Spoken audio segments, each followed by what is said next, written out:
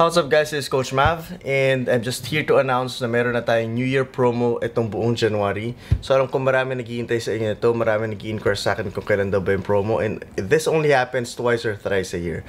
So again, for those of you na naghihintay ng promo, this is your chance to makapag-train with us. And just inquire sa number na 0915-362-1012 and reserve your slots now. I'm gonna see you in the training camp guys, and God bless you all.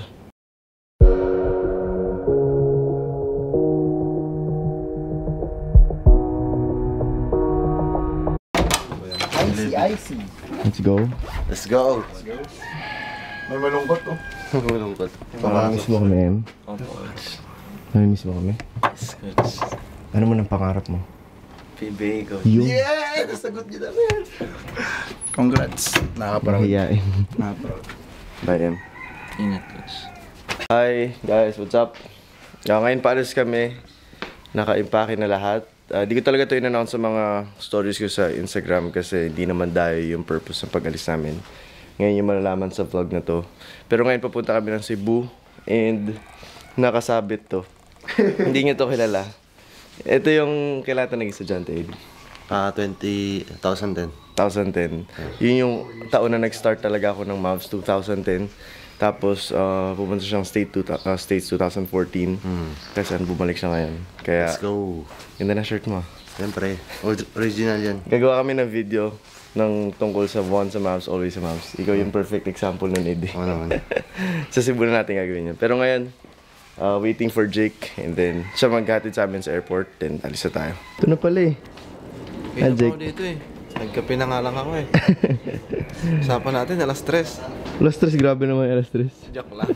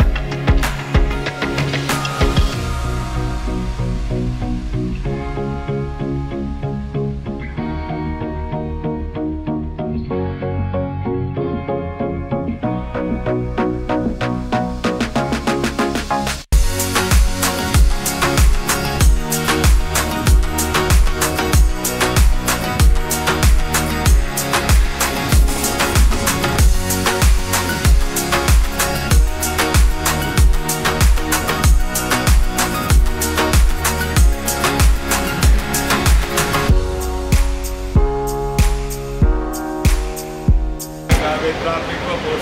What's up, bro? Welcome, brother. Thank you for coming, bro. Brian. What's up, bro? Hello. What's up? Hello, baby. Hello. What's up, brother? Thank you, bro. Go, bro. Bro.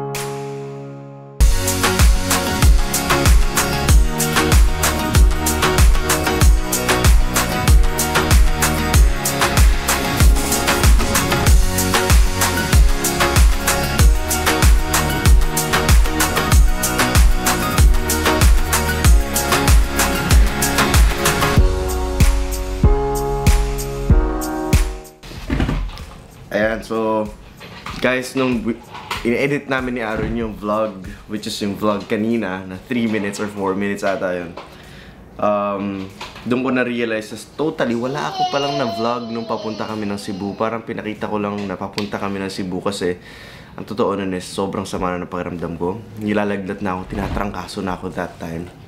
Kasi nga, yung mga vlogs natin na nakaraan, diba, 4 games tayo dun sa lupa, tapos after sa lupa, 2 games, total 6 games dun sa first day natin sa Pangasinan. And then the next day, meron tayong camp. So after ng laro namin dun sa first day, nagpunta kami ng Tagupan, so drive, tapos pabalik, madaling araw na kami nakauwi sa hotel. Tapos mga 3 or 4 hours lang natulog, gising agad kasi may camp na kami na 2 sessions, 1 in the morning, 1 in the afternoon.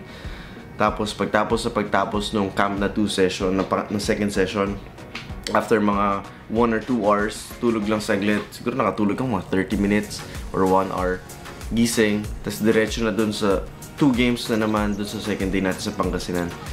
Kaya pag uwi ko from Pangasinan, sa totoo lang, nilalagnat tsaka tinatrangkaso na ako. Nararamdaman ko na, pero hindi pa siya malala. Pero ramdam ko na siya. Ngayon, pag uwi na Pangasinan, tulog lang in the morning, tapos gising after lunch. Doon ko mas naramdaman ng tinatrangkaso na ako. Pero may nakaschedule ako na tryouts ng mga trainers natin. So in short, nagturo na naman ako na intense. And doon talaga ako nasagad. I feel na parang pagtapos ng tryouts ng trainers natin, naramdaman ko talaga na shit, tutuloy talaga tong sakit ko. Pero nakabook na tayo for CEBU, remember? Ngayon, pagtapos ng tryouts ng trainers, uwi, ayun na, mataas na yung lagnat ko, nag-chills na ako. Tapos madaling araw, kailangan na gumising kasi maaga yung flight namin going to CEBU sa aeroplano. Nanginginig ako, nag-chills din ako. Pagdating doon sa hotel, ayun na talaga. Pero after nung flight natin going to CEBU, pagdating doon sa hotel, natulog ako 1 hour. Tapos pagising ko, sama na pakiramdam ko, pero nagturo pa rin ako. So yun yung magiging vlog natin tomorrow. So basically, wala halos ako nagawa sa CEBU. And ang gusto ko lang i-share sa inyo is kung ano yung nangyari sa akin doon sa Pangasinan. Siguro nga kasi ito yung time na sobrang dami nag-i-invite sa atin, sobrang dami gusto makipaglaro sa atin. So most especially kapag nandun na tayo sa isang lugar na kung saan kapag in-invite ka maglaro, syempre nakakaya minsan tumanggi, of course. Nakakahiya na magsabi ng no kasi andun ka na, minsan ka lang nandun eh. Katulad nung nangyari sa atin sa Coron. Ang talaga namang plano namin is magpunta doon para mag-enjoy, mag-island hopping. May basketball part pero hindi yun yung main part. Pero pagdating doon, na nakilala nga tayo, parang naisip nila invite kami sa laro and yun nga, nakakaya tanggihan. So parang naging puro basketball. Same sa Pangasinan. Ang main naman na punta namin doon is yung camp pero invite kami sa mga laro. So syempre, nakakaya din tanggihan yun dahil hindi naman tayo madalas sa lugar na yun. Pero one thing, itong 2020, na-realize ko, sabi ko sa sarili ko, if hindi ako mag-no sa mga invitations, baka yung condition ko, or naming lahat, kami, once bumigay yung katawan, once bumigay yung, syempre, sa pagod dahil lahat inuoohan namin, ang mangyayari is, lalo tayong matatenga, lalo tayong walang magagawa, lalo na kapag hindi namin naalagaan yung health namin. Kasi ito na yung point na parang sana sobrang dami ng invitations. So I wanna take it one step at a time. I wanna do this slowly, as in slowly, mabagal na mabagal lang. We have 12 months in this year, of course, and gusto kong hindi madaliin yun. If it will take us 2, 3, or 4 months na slowly palakas ng palakas, pakondisyon ng pakondisyon, that's what I'm gonna do. Pero what I will not do is yung from kung nasan kami ngayon, tapos invite, bukod sa mag-die down yung health namin, yung syempre kalusugan ng mga players dahil sa syempre wala na sila enough rest, ako rin, ganon. Aram ko yun, ramdam ko yun. Bukod doon, hindi pa natin mabibigyan ng, habang tumatagal, hindi tayo makapagbigyan ng quality na laro sa mga kalaro natin, which is isa yun sa mga bagay na ayokong gawin, ayokong pilitin. And siguro na-overwhelm lang kami lahat talaga last year kasi doon nag-umpisa pumutok yung Tayo series natin. So, parang halos lahat inuuuhan namin, halos lahat pinupuntahan namin, to the point na hanggang doon sa dumating na point doon sa Calaca, sa Batangas, hindi na tayo nakapagbigay ng isang quality na laro talaga. And ayoko na mangyari yun this year. So, maraming learning lessons past year, marami tayong natutunan last year, marami tayong of course, masaya talaga. Pero marami tayong pwedeng i-correct para mas maging productive yung 2020 natin, para mas maging tuloy-tuloy tayo. Hindi yung tuloy-tuloy sa biglang babagsak. Kasi of course, yung pagbagsak na yun is yun na yung papasok na yung nakakasakit na naramdaman namin yung last year, pero hindi namin masyado inisip. Kasi iniisip namin is yung saya, parang ang saya bigla tayong in-invite sa mga lugar. Pero this year, what I'm eyeing is the long-term process. Yung hindi kami magpapabulag dun sa, of course, yung sa panandaliang happiness na pwede namin makuha kapag gumawa kami sa mga invitation na to. Tapos ang magsasuffer is yung mga months, 3, 4, 5 months, yung proseso na kung saan mas marami pa sana tayo mapuntahan. No, I'm not gonna sacrifice the long-term goal. And yun yung natutunan ko dun sa I think it's also a blessing na nagkasakit ako. Kasi nung pagtapos ng Pangasinan na yun, parang 10 days straight ako nagkasakit. From December 17 hanggang December 27. So just imagine yung Pasko, kung ano nangyari sa akin ng Pasko, nakahiga lang ako. As in, totally walang nangyari sa akin for 10 days. So siguro sobrang bagsak na yung katawan ko.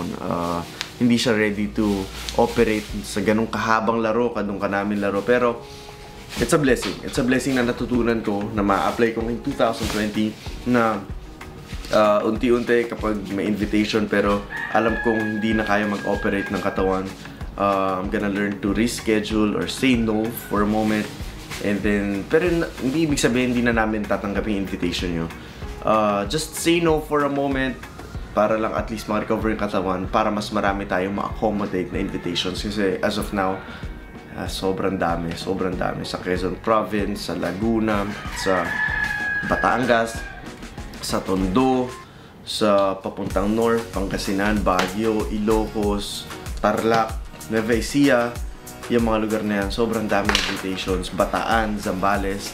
So for me, to be able to accommodate everyone, let's not rush things, unti-unti natin, pupuntahan natin unti-unti. Ang importante is nag-improve tayo unti-unti. Ang importante is ma-accommodate natin unti-unti. And one thing's for sure, mas magiging exciting itong 2020 natin. Kagabi lang, naglaro kami nila Bebe. First time ko makalaro ulit si Bebe, si Gerard, after mga 4 or 5 months. Kasi nakakalaro ko lang naman sila Kim, kapag yung mga papawis lang. Pero yung kahapon, though it's only a pick-up game, yung pinost ko sa Facebook. By the way, follow us sa Instagram, Maverick Bautista and Mas Phenomenal Basketball. And on Facebook, Mas Phenomenal Basketball, kasi andun lahat ng updates. So yun, masaya lang ako. Parang kinuwento ko lang sa inyo nangyari last year and kung ano yung mga mangyayari sa this year. Pero definitely, you will enjoy this year. Sobrang dami nating gagawin. Hindi lang tayo, andun pa rin yung motivation. Mas maraming training videos na lalabas ngayon. Mas marami tayong gagawin ngayon 2020 and I'm really excited for that. Kaya hinahanda ko yung katawan ko. Hindi lang sa laro, sa basketball. Kundi hinahanda ko yung katawan ko sa lahat ng activities na gagawin namin. Kasi kapag bumigay yung katawan ko, malaki tendency na mag-die down or mag-stop for a moment, and yun yung ayoko mangyari. Gusto ko at least tuloy-tuloy kahit mabagal lang. So yun lang guys, this is Coach Mav. I'm gonna see you in the next vlogs. Hintayin nyo lang itong mga January vlogs natin. Most probably mga ano lang to, mga... Yes po? Itong mga January vlogs natin, most probably is yung mga nangyari noong December at saka yung mga training na gagawin namin. Wala pa masyadong dayo. Pero pagpasok nyo ng February yan, dyan mag-uumpisa yung mga dayo vlogs natin. Yun yung calculation ko pagdating sa... Siyempre, delay tayo 2 weeks eh. Yun lang guys. Kita-kita tayo ulit. And si Fino, makakatuwa. Kasi nahilig niya mag-basketball nakaraan. Meron siya sariling ring. Tapos, ang first record niya ng shooting niya, hindi shooting, dunk. 11 out of 12. Nothing to. Yay! Ayan, sige guys. Kita tayo tomorrow sa vlog. Thank you for supporting us. Happy New Year again. And may God bless you.